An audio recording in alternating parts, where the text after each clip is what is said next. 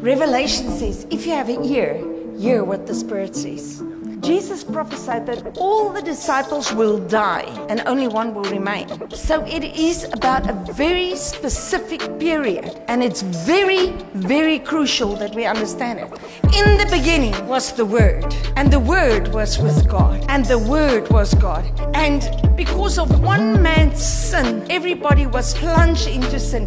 But we don't understand what happened here. So when they fell, God said, now there'll be enmity between your seed and the serpent's seed. And from Adam to Moses, death reigned. But in Moses, death was stopped, but life was not given. But the law of life in Christ Jesus has even set us free from the law of sin and death. What happened? The tree of life was nailed to the tree of knowledge of good and evil, that the right seed can now come into us. I am born with incorruptible seed.